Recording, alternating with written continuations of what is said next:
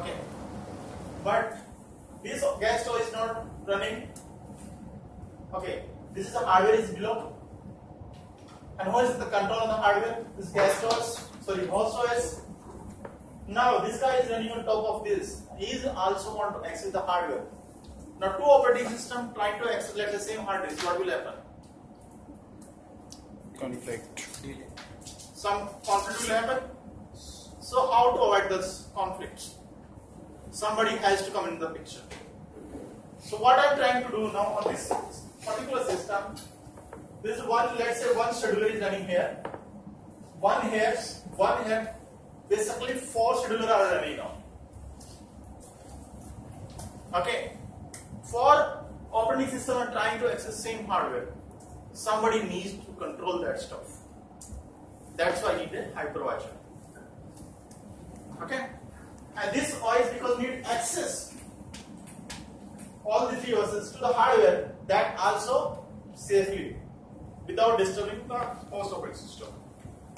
So this overhead stuff, gas stove, when I move to Docker stuff, is gone away.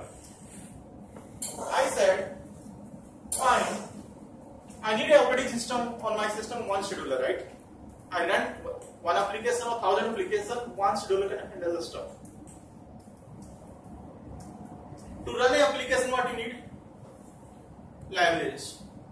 So they said, okay, you use these libraries, okay, and make a container.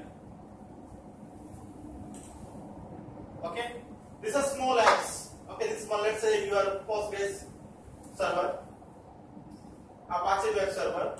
Okay, whatever library it needs are there.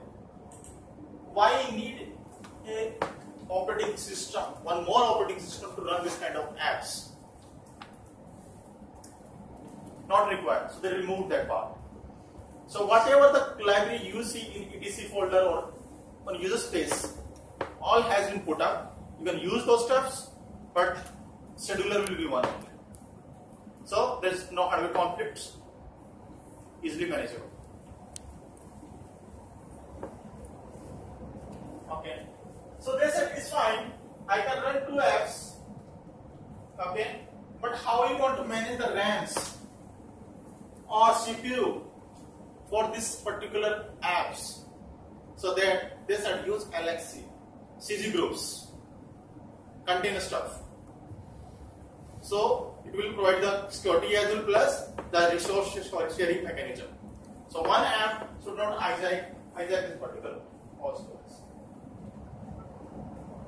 Think more when you go home, you will realize what I am trying to talk now. Okay, no need to go back in the history. This is not required. Yesterday we talked about LXC, Linux container. What it uses CG groups and namespace. Docker, I said, it's a single application container. When we logged inside the Linux container, we've seen at least 3 to 4. You can run more, but it's a more lightweight compared to the container. When you will log inside the container, you are going to see one process. Container are designed to run, Docker is designed to run only one process. Containers are designed to run multiple processes. Okay. Another thing, we added a layered affairs. We will also want to see this one. I need out now.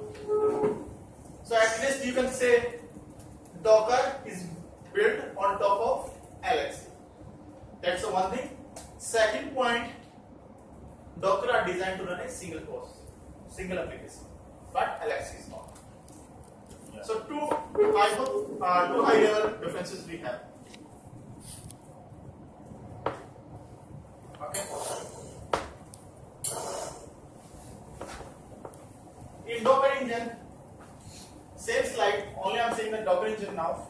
The interface which we see on GitHub, written in Go language now, okay, allow us to run multiple apps. And each app will have all the binaries and libraries which it needs to run.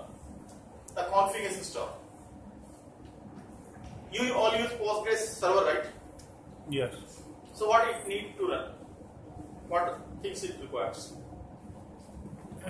Libraries and Library is the one thing. Obviously, any application need the library. What else? packages. Packages. Okay. Storage. Storage.